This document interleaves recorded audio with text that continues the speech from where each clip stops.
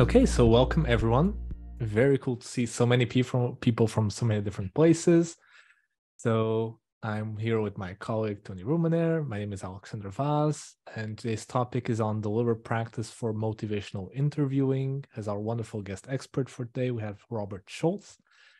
So Tony, you just want to give the quick introduction here? Yeah, so my name is Tony Rousmaniere, and joined by my colleague Alexandre Vaz. We're with the Centio Counseling Center. We provide low-fee online therapy for California residents, starting $30 a session, and we have openings for teens, couples, and adults. So please consider us for your referrals. We also do intensive deliberate practice supervisor training. So if the content of today's webinar interests you and you want to do kind of a higher level, more intensive level of deliberate practice training, please check out our website, which is there on the screen. I'll put it in the chat as well. Thanks, Alex. All right.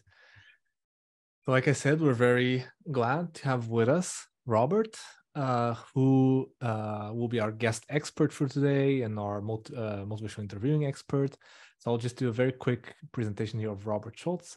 So Robert has served in many clinical and leadership roles over the past 25 years, working in university, community mental health, forensic, and private practice settings. He has served as an adjunct professor of psychology at Pepperdine's Graduate School of Education and Psychology for over 20 years, teaching courses on substance abuse treatment and forensic psychology. Importantly, Robert is a member of the Motivational Interviewing Network of Trainers, known as MINT, and regularly provides motivational interviewing training and consultation for a variety of criminal justice, education, mental health, and addiction treatment groups. So thank you for being with us today, Robert. Thanks for having me. It's great to be here, an honor. I look forward to our conversation today. Cool. So let me just take a moment to, as quickly as possible, describe why we're here. And we tend to encapsulate the gist of our work in making this distinction between conceptual learning and procedural learning. So as most of you know, a lot of the resources, the teaching or learning resources in the field of mental health tend to be what might be called conceptual learning, meaning you learning about the theory of therapy or theory of psychotherapy, diagnosis, treatment, through reading books, through attending lectures, through watching videos. And those are all great. We don't want to take away from those. We want to keep those and have more of those as well. But what we've often found in the reviews of the literature and just our experience training around the world is that often training programs do not balance conceptual learning with procedural learning. Procedural learning being the kind of teaching that you do by doing or learning by doing. So for example, you see the image here of playing the piano. It's a difference between learning how to play a scale, actually playing it and getting feedback on how you're doing, versus trying to learn the piano by just reading books on the history of the piano, which might be very interesting, but it won't get you to Carnegie Hall, I think. So our whole thing, and this is based on decades of expertise research, is that for you to become an expert in psychotherapy or in any particular therapy model, the best way to do so is to integrate conceptual learning with procedural learning. Now, because there are many conceptual learning resources out there, there are many books, many videos, many lectures on the theories of psychotherapy, and specifically on the theory of motivational interviewing. What we've been doing over the past few years is to also create resources for procedural learning so that clinicians and mental health practitioners might also practice skills in a role play fashion so that they can get better and better at important skills. So this journey has started actually before this book series, but it has culminated into this book series that Tony and I have been editing for the American Psychological Association for the past few years. And on the screen here, you see just some of the books that we've been doing for this APA book series. And we're doing a bunch more as we're talking right now. And each book focuses on skill building exercises for each of these therapy models. So the authors of these books have to create skill building exercises to enhance the procedural learning of these models. So we've put out a book on the American Psychological Association series for deliberate practice in motivational interviewing. So this book basically, and here you see the 12 exercises that encapsulate this book. These are the 12 skill building exercises that are present in the deliberate practice in motivational interviewing series. And we'll go back to this list in a moment. Before we jump into the specifics of this particular list of exercises, I want to start off by throwing a question to Robert, which is kind of a broad question. You know, in your experience as a MINT trainer, a motivational interviewing trainer, what challenges have you noticed in MI training and for MI trainees that deliberate practice may help with? Yeah, it's a great question. And I think I'll start off just by even just talking about my own development first. And I had been trained in motivational interviewing, going back really to the beginning of my career, and really thought I'd been practicing it for quite some time.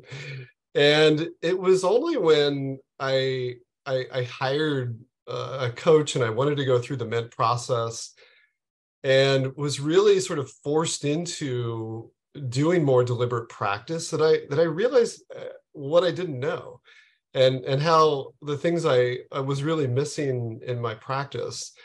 And so I think for me, the sort of the lived experience of going through that as having been licensed for many years, practicing, and in fact, even teaching motivational interviewing was sort of one of the greatest teachers for me. And I think, I think when I think about the challenges too, when we go through our graduate training, that often is the time in our careers where our work is under scrutiny and we're receiving a lot of supervision.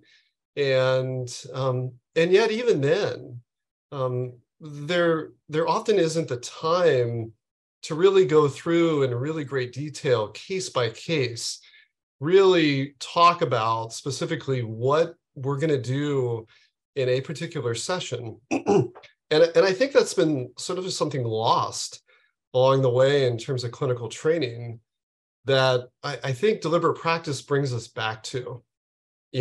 Much like, I think when, if you're studying to be a doctor or an auto mechanic, and, that training is so hands-on, no one's gonna let a surgeon in training, into the surgery room without, several other folks that have a lot more training and really watching them go through that process. But I think in our clinical training, while I'm not saying it doesn't happen at some places, I think in a lot of our training sites, that just doesn't exist. Right. So I think it's one of the challenges that we faced as a field. Yeah. One thing, I think this is a challenge for most therapy models, but it might be a particularly interesting challenge in learning motivational interviewing, is that when you read the text of motivational interviewing and the skills, for example, thinking about simple reflections, complex reflections, we find that a lot of people intuitively, quote unquote, get it. They think this is easy. I already do this. And in our minds, we're always so much more eloquent than when we actually do it. Speak a bit to this this gap between understanding something cognitively versus actually doing it correctly. Yeah, I think it's that whole thing that MI sort of feels like common sense. And yet we know the common sense isn't common practice. And I think we know that when we really kind of look at people's work, again, I'll kind of use my own experience, thinking I was sort of like, I knew what I was doing. And then my coach kind of having me do some assessments and then starting to record sessions and coding my sessions and realizing, whoa, I know some things, but I have some really big growth areas in other areas. So I think it is. It's sort of that we sort of think we're better at what we do than we are. And I think we know that from the psychotherapy process literature, that people sort of overestimate how successful they are, how helpful they are. Yeah. And until we really get that real feedback, both from, listening to ourselves or, listening to our clients about how things are going, we don't really know. Yeah. And it's sort of humbly acknowledging and being open to this idea that there are things that we don't know, and there's things we're going to miss unless we have mechanisms in place to sort of catch it and be open to continuing to learn. Yeah. So we had mentioned before this list of 12 skills. Of course, every therapy approach, including motivational interviewing, has a lot more than 12 skills. But these are 12 skills in this APA motivational interviewing book that we're focused on in the book for skill building.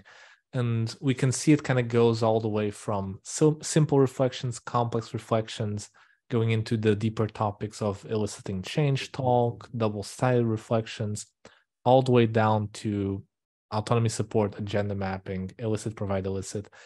What was your experience in through learning these skills, and particularly in training trainees and supervising trainees? Again, the difference between teaching these skills cognitively, but the gap between understanding these skills cognitively, but then the need to role play and actually try to get it in your bones. That gap between the cognitive versus procedural element. Mm-hmm. Yeah, I mean, I think the, most graduate students, in their first counseling theory classes or their counseling skills classes, they learn about simple reflections, or they learn about, maybe even they don't necessarily call it complex reflections. But I also think it's the we talk a lot about the sort of the ratio of how, reflections to questions when we do MI work, and why we pay attention to that. And, one of the things I think when I'm training people, I think there's sort of a tendency to fall back on, let's just keep asking questions to people. And yet oftentimes, we call it the question and answer trap in MI world, how that sort of interrupts flow, or it, really changes kind of the hierarchy of the conversation from being one of collaboration and mutuality to being one where, as the practitioner, we're driving the conversation, which is not, congruent with what we're trying to do from MI perspective. So I think really honing in and helping clinicians early in their training to really begin to develop the ability to form those complex reflections, really teaching them how to, even though in your head you may want to ask a question, how to flip that question into a reflection. I think that's the art of work. And it really takes practice. I find myself constantly, wanting to ask a question and having to pause and learning how to, restate it into a reflection. Right. So I think it's those earlier ones in your list there that I think most people think, oh, I know how to do that. That, really wanting to spend time helping people get that foundation. And then, as you're kind of moving into things like trying to elicit change talk, just, helping people, even just understand what is change talk and, what is it we're going for there. And then I think it really starts to get fun when you're really able to start to play with the different types of reflections. Like double-sided reflections are really, if I had to pick a favorite, I love double-sided reflections because it really, since a lot of clients come in and they're really ambivalent about change, to really be able to, to reflect into that experience of ambivalence in a way that maybe they've never experienced before. Yeah. Because they've either had clinicians who are trying to force them to change, or, just really reflect them in their stuckness. that double-sided really allows for both to occur. Yeah. So to give people a taste of doing a little practice exercise, we talked a little bit beforehand to choose one of these skills and give people a chance to actually practice this a little bit. Now, we won't be doing a live role play with just one person doing it. We'll actually invite everyone in through the chat in order to be able to do this and get everyone involved. So we focused, Robert, for today, we're going to be focusing on complex reflections, guesses on what the client means. And the way a little practice exercise works is that for each of the skills, we want to create what's called skill criteria, which are these numbered statements here. And the skill criteria are really the therapist's observable behaviors, verbal or nonverbal behaviors, that are distinctive for that particular skill, right? So these three things here are the three things that are observable, behavioral, that the therapist should be doing in order to do a complex reflection. And I'll just read them out loud here. So the skill criteria for this exercise is for the therapist to guess at the deeper meaning in the client's words, that reflections are offered as statements, not a question, and that the therapist's reflection does not include their own opinion, advice, or information. And we have an example here. So these are all pre-scripted client statements. So let's imagine the client says, I drink about a 6-pack of beer a day. Therapists could respond with a complex reflection saying, beer is a big part of your life, which would go beyond a simple reflection, right? But it's going a bit beyond what the client just says in trying to guess at the deeper meaning of the client's words. And notice that the therapist is not asking a question, it's a statement, right? And I imagine, just before we jump into the practice, Robert, I imagine there's often the difficult balance here of how is it different to guess at the deeper meaning versus including too much of your own opinion? How do you actually make that distinction? Do you want to say something about that before we jump in? Yeah, I mean, I think it's really just trying to, like it's being aware of our own internal reactions to client statements. We might call it countertransference in another sort of theoretical model, but it's really trying to keep focused on, the client's experience. What else that's maybe being said that's not being said. I like to think of the iceberg. There's sort of the statement on the surface, but like what else might be possibly happening, or what else might they be thinking about as they're making statements, and just keeping that focus there. So what we are going to suggest for everyone who would like to participate is we're going to keep showing these 3 skill criteria. This is what the therapist is trying to meet. And we're going to be providing several other client statements. And for those of you who want to participate, we'd invite you to write a therapist response on the chat that would meet these skill criteria. So for example, here's a new client statement. Client says, my kids really want me to quit smoking. Now, for all those who might want to give it a try, and Robert will then provide feedback, try improvising a response for a complex reflection meeting this. And I'll read them from the chat, all right? So here, Robert, some of the first therapist responses are already coming in for your feedback. One is, they're concerned about you. How's that one? Yeah. Oh, okay. You want me to jump in? Yes, please. Sure.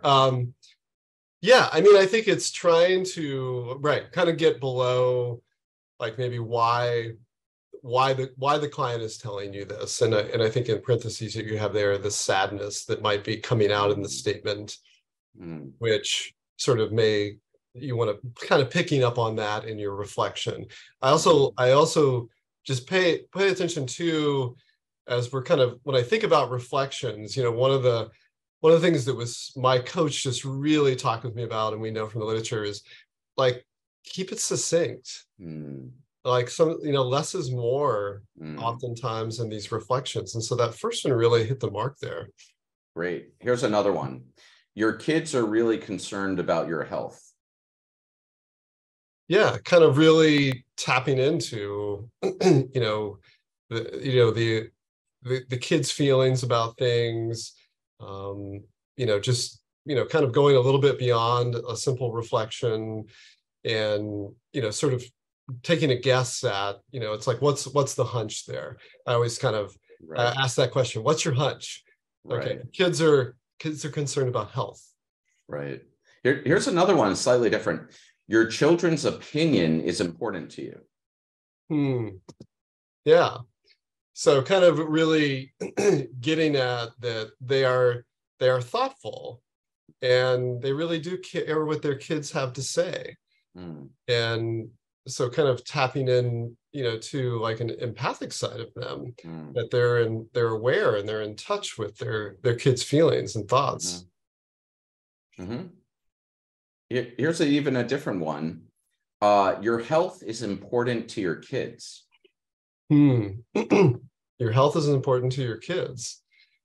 Yeah, kind of tapping into, I think as a parent myself, like kind of an acknowledgement that our children are aware, or they're aware of, this person's health and what that might mean for them as well.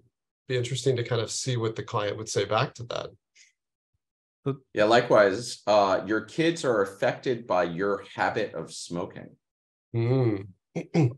Yeah, so definitely kind of going a little deeper, and which may elicit specifically some of the things the kids are seeing or the kids are experiencing. So it's a way to sort of elicit more information about the reasons why the children are concerned about their parents drinking or smoking. Yeah.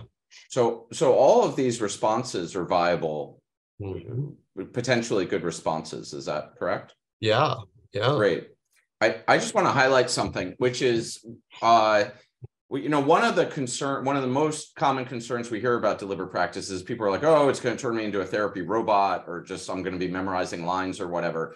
And what we're seeing is the exact opposite. What we're seeing is deliberate practice is giving everyone the opportunity to kind of explore their own personal style of therapy. Each of these responses I just read were different. There are many others in the chat that were even more different.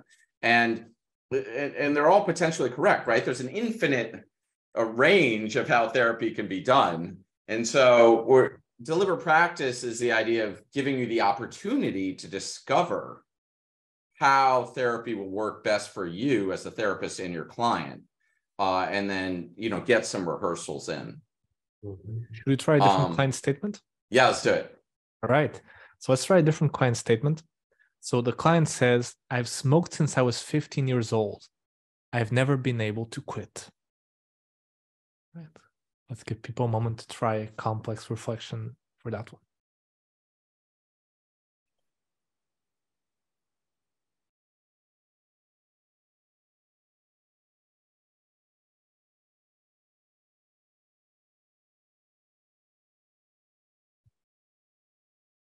And we already have...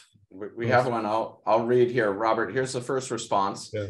You've wanted to quit, but it's been hard.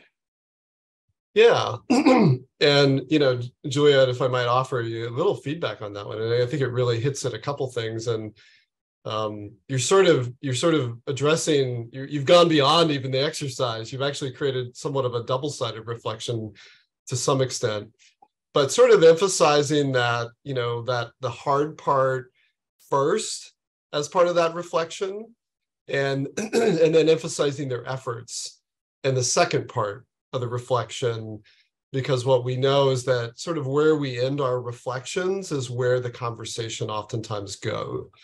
And so it's kind of fun to play around with the direction and what we put first and what we put second. And so, Robert, what you're saying there is that response actually went a bit beyond these skill criteria. And can you just explain to people, why would it be valuable for people learning MI to learn to be able to stick to just this skill rather than go beyond it? Like, what situations would that be valuable for? Mm-hmm. You know, I think especially as we're kind of getting to know clients and those initial interactions, you know, I'm wanting to be really careful to not jump too much ahead, and to really just kind of, you know, keep the conversation going, you know, really keep the client talking. And you know, and at some point, you know, as the conversation is deepening, we can move into those more complex reflections. But you know, just really kind of making sure we get it before we kind of start to go deeper into it. Okay, thank you. I'm going to read another response here. You're upset about your efforts not bearing fruit. So really kind of trying to dive into some of the emotion in that, and and taking a guess, you know. So they didn't necessarily say they were upset, but they were sort of in the prompt there, there's the frustrated. You know, sometimes you know, it's that balance between, you know, we don't want to sort of sometimes give an overreaction, too strong of an overreaction emotionally, because sometimes they'll overcorrect back and they'll say, well, you know, I'm not that upset. So kind of, you know, being okay to state, you know, like the emotion. But my tendency, and I think what we teach oftentimes is, like, don't try to overstate it too much, the emotion, right off the bat. They will correct us. And if they're correcting us in a stronger emotional direction, fantastic. Because that's sort of, that's giving them the freedom to do that, versus if we're overstating it, they oftentimes will correct us back the other direction. And so just a little nuance. I think it's great. I think the reflection really hit a lot of the criteria there. Here's another one, and let's see if this is, you know, if this is the same thing you just talked about. You've spent a lot of time and energy trying to change this behavior. Yeah, and I think there's sort of an acknowledgement there. I like that one, because there's an acknowledgement of effort. And we might even really go a little bit further, and it's a reflection, but it's also an affirmation, like where there's sort of a notice of what they've done and their efforts, and shining a light on that. Trying to think. Repeat that again, too, Tony, if you can. You've spent a lot of time and energy trying to change this behavior.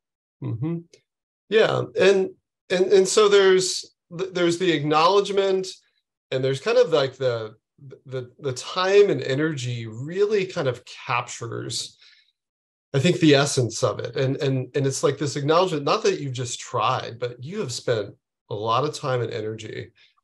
And anyone who's ever tried to quit smoking or any kind of an addictive behavior, like, you know how hard it is. And so I like it. Really gets at that, to me. That resonates with me if I'm the client. Yeah. Here's another one.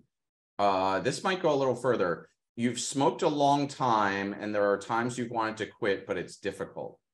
You've smoked a long time. Repeat the second part there. Yeah, sure. You've smoked a long time, and there are times you've wanted to quit, but it's difficult.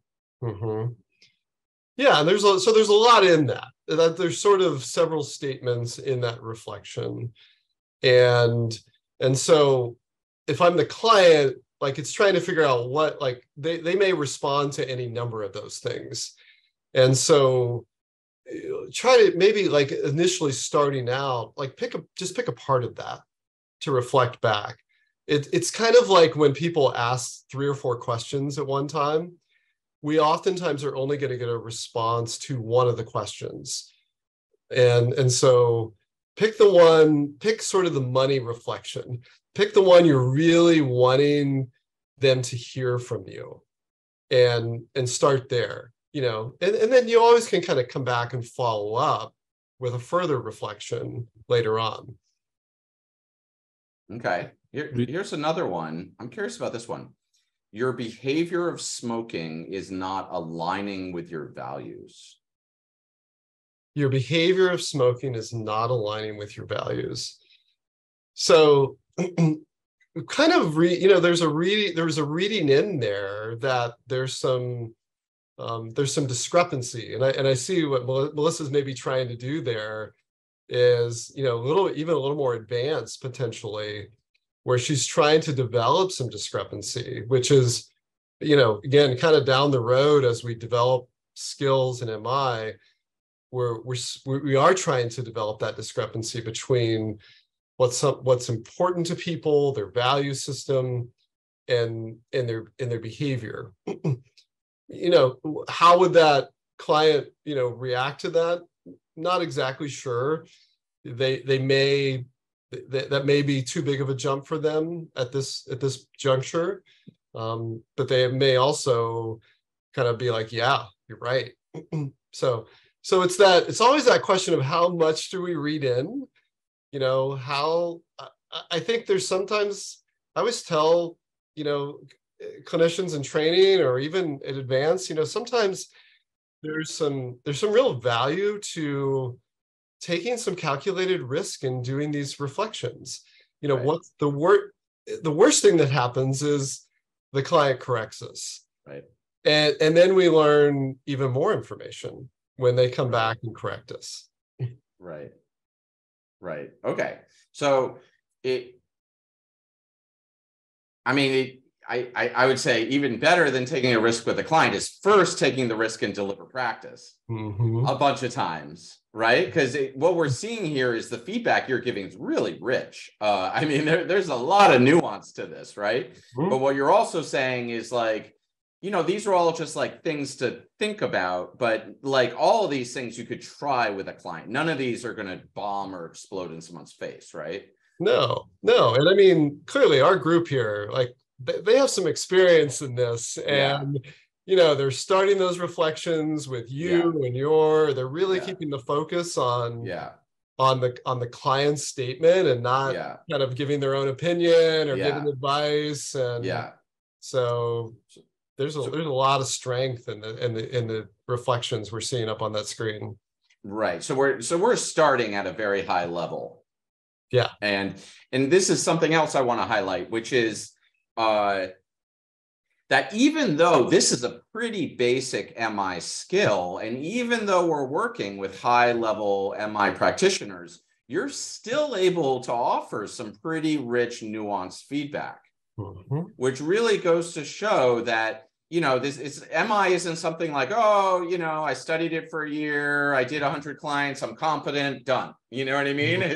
It's really like an ongoing process of continual refinement, which probably goes throughout your career. Would you disagree? Or one of the things I love doing is sort of like when, oftentimes when we're introducing an exercise or activity to a group in a training is, putting myself in that situation of having the group evaluate and give me feedback. Yeah. And I'm always just blown away by things I missed and some of the amazing suggestions of people that maybe it was their first even exposure to MI. Yeah. And I'm just always grateful for the feedback that, wow, I never thought of it that way. Yeah. I just want to add one thing as well. We're finding a lot of rich feedback just by focusing on the verbal written responses from our attendees here. And in normal delivery practice, we would be doing this in a role play fashion where we could also focus on the nuances of the non-verbals, how the intervention is being delivered, right?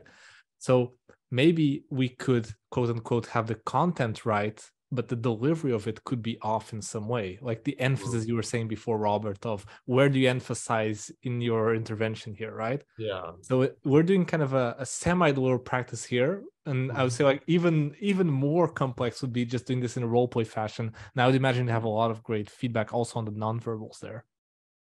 Absolutely.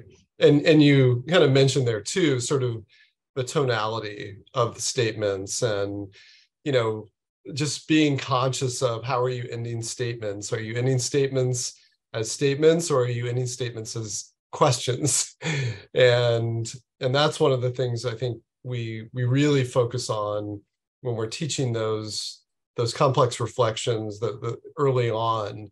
Oftentimes, those learning will want to turn it into a question because they're more, maybe not worried, like, not as confident in the reflection. And so, yeah, it's something we become more aware of. Yeah. How to try another one, another client statement. So client says with some hostility, I like to drink. It's not a big deal. Let's give people a moment.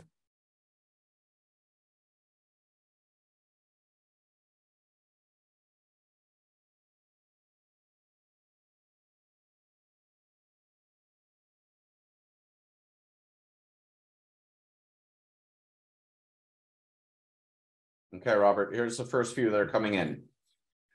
Your drinking doesn't bother you. Yeah, kind of just a really basic reflection. There's definitely something added there in terms of the bothering part. And, so particularly with this client statement, particularly if this is like an early statement, you're really not sure kind of where they fall with this. So that's where these initial reflections back, you don't want to go too far, because then you might get more pushback. And because in this statement, we obviously, this goes beyond the scope, but we're hearing sustained talk in this statement, very likely. And so the important, we kind of stay where they are, just stay where they are. I always kind of talk about, when you're hearing that, you're hearing that sustained talk, just slow down. Don't go too fast. Don't try to do too much. Just like when you're driving in a really strong thunderstorm, and let it emerge over time. Yeah. Great. Here's another one. You're comfortable with your drinking habit. So there's, again, kind of taking a next step. You're adding in the word comfortable, which is not what they said. And then so it'd be really interesting to see what they would give you back. They may say, you're right, I really don't, I don't know why these other people in my life have such a hard time, which awesome. Now you have more information. So it's nice and succinct. I go back to that. It's really succinct. You're saying less than they are. Let them talk more. Here's a little different. You don't see problems with your drinking. Yeah. So you're, again, maybe overstating a little bit. You're using, I don't have the statement up in front of me again, Tony. The statement was... Alex, can you bring it up, please? Thank you. Yeah. So, so there's not, they're adding in the word problems. And so they didn't state problems, but the reflection adds in problems. And so that may elicit something more back, but you're also not disagreeing or trying to convince them that they have problems. It's just a reflection. You don't see you have any problems. Your drinking isn't a problem. Yeah. Now, here's a different one. And I'm curious if this is just a simple reflection or if this is a different. Your drinking is not a big deal for you. Your drinking is not a big deal for you. Yeah, that seems, I think that goes beyond the, okay. Again, I keep going back to the statements here. But it's, it is more of a restating. It does put, it starts it off by, putting it in the you, I like that.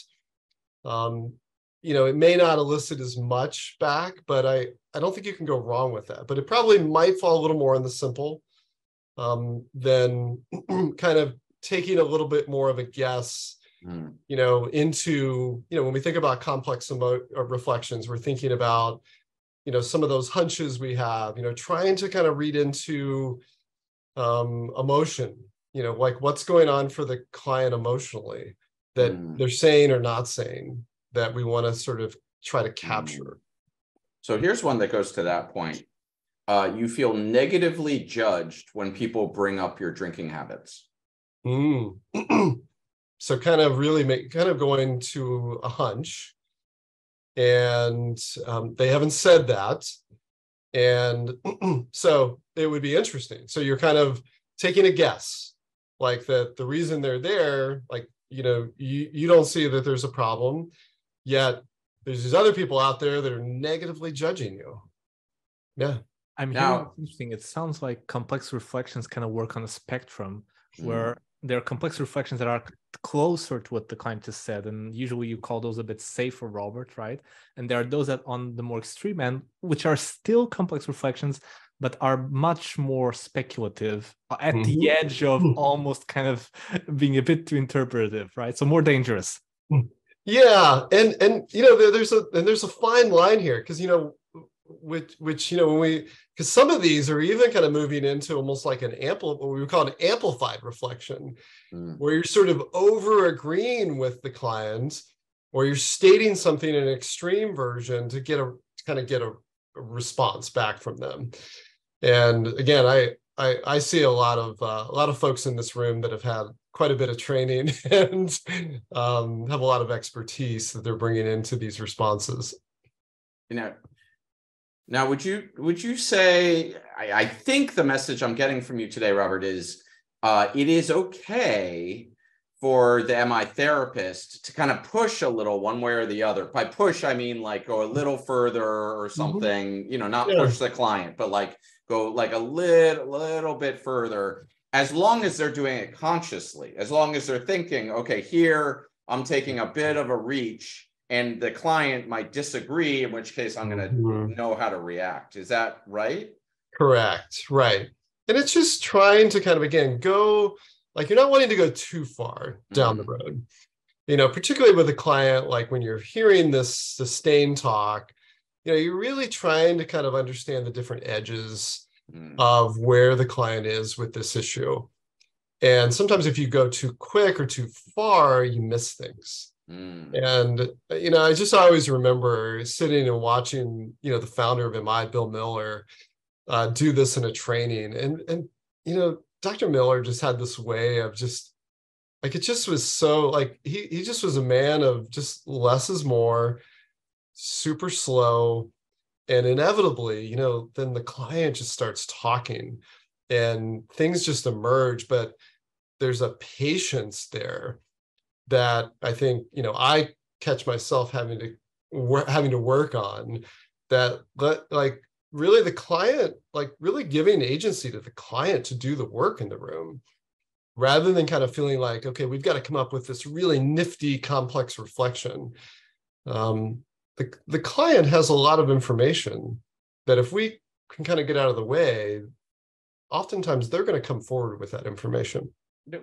Would you call that part of the spirit of MI? Absolutely. Absolutely. that collaborative part, that, non-hierarchical way of interacting, that not knowing, the being curious, really giving the client a lot of autonomy to go where they want to go. I mean, that's the spirit part of it. And so in terms of deliberate practice, how do you think deliberate practice can help trainees or experienced clinicians kind of learn the spirit of MI or stay in the spirit of MI?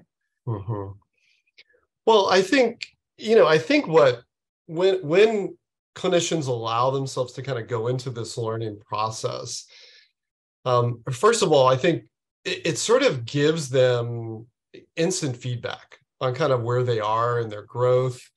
And so I think I think what they're going to notice is it really, they see their clients start responding differently.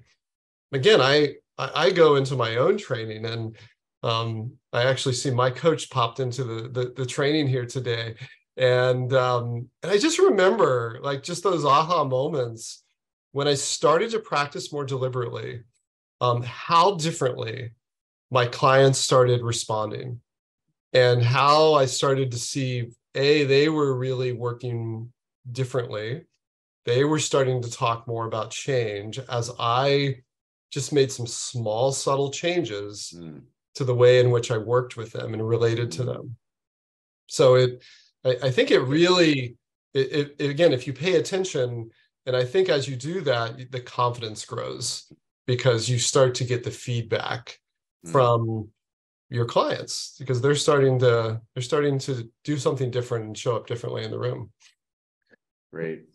One thing I'd like to just add to this conversation, what we have found, especially when you develop a supervisory relationship over time, where you're seeing the same trainee or supervisee over time and doing the little practice with them, you start to find out patterns of their own growth edges, things that they need to work on over time, right?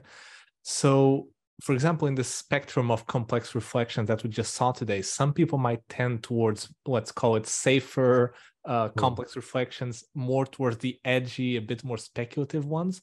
And this is really where the little practice in supervision can help, in individual supervision. And we have found again and again, is that as you're working as a supervisor using the little practice, not just talking about theory, but actually doing these kind of skill building exercises, you'll get a feel for where your trainee is at, what they can do comfortably, and what they need sustained work over time, right? And Robert, it seems like you've had a lot of experience kind of working on yourself and other people like over time.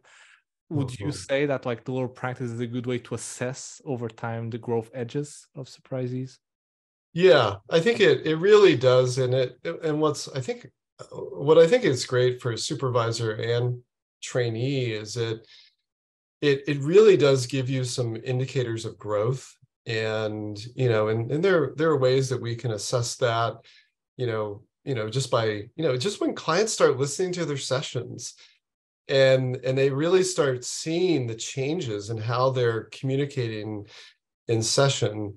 So you have some really nice markers. And I think with MI, I think MI has really created some systems and ways of being able to more objectively evaluate like how you're doing, by really, coding sessions and giving how to give feedback. And so it's a really great opportunity for growth if you take it that way and take it slow.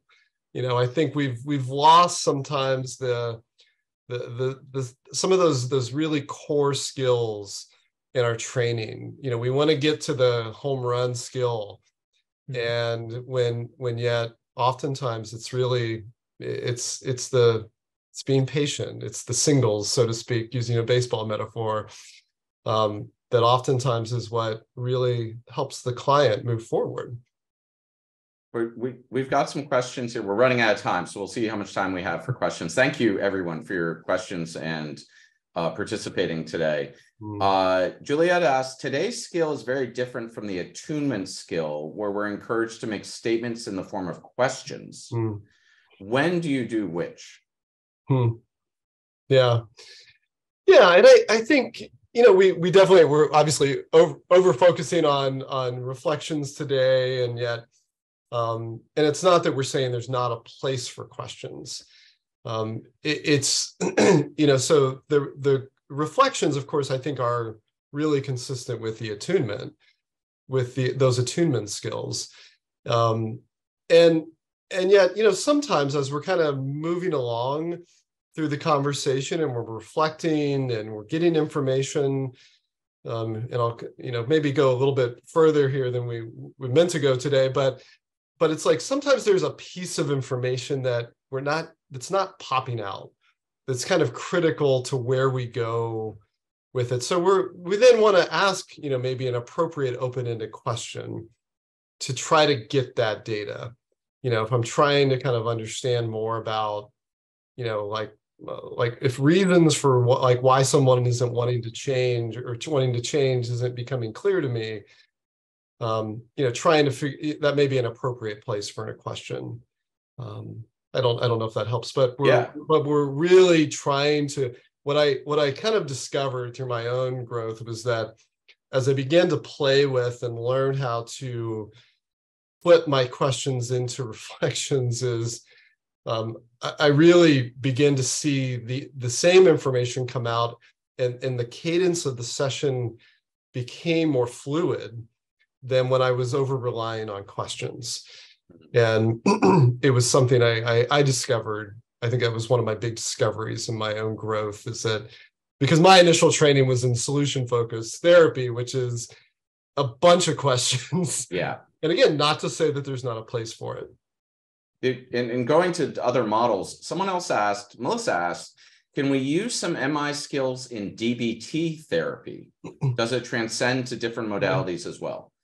Yeah, common question I get, and the answer is absolutely yes. So the best metaphor I've ever, and I don't know where I heard it or whether it just popped into my head at one point, but I kind of think of MI as, you know, if you're a Windows person, it's sort of the operating system that kind of runs in the background of how you think and you work and you show up, and then, you know, other models really fit well. You know, so, you know, some of the training I do is like, you know, sort of a combo MI CBT, where the process by which we get there and deliver DBT, CBT, you know, whatever other modality, it really blends well, but it's always running. You know, and I think that was the biggest thing for me, is it changed how I thought about the overall interaction and how I was going to show up as a practitioner in the room. And I, you know, I pull from all kinds of different theory and model, because ultimately I'm going to use what is going to work for the client, not what I'm sort of wed to. But that MI is constantly there, kind of running. Great. So doing these exercises, learning this will be valuable for therapists working, you know, broad range of models and populations. Yeah. We should wrap up because we're out of time. I want to say thank you very much, Robert, for joining us. This has been a very rich hour, and I think we got a lot out of this. Thank you a lot to our participants for your comments, for trying the exercises in the chat. We had some really good responses, some really it really led to a very rich discussion of this, and we're going to record this. So we recorded it, so you'll be able to see it again. And please check out our website for future events, and hopefully we can do more webinars with you, Robert. That'd be really really great. And I think that's it. So thank you, everyone.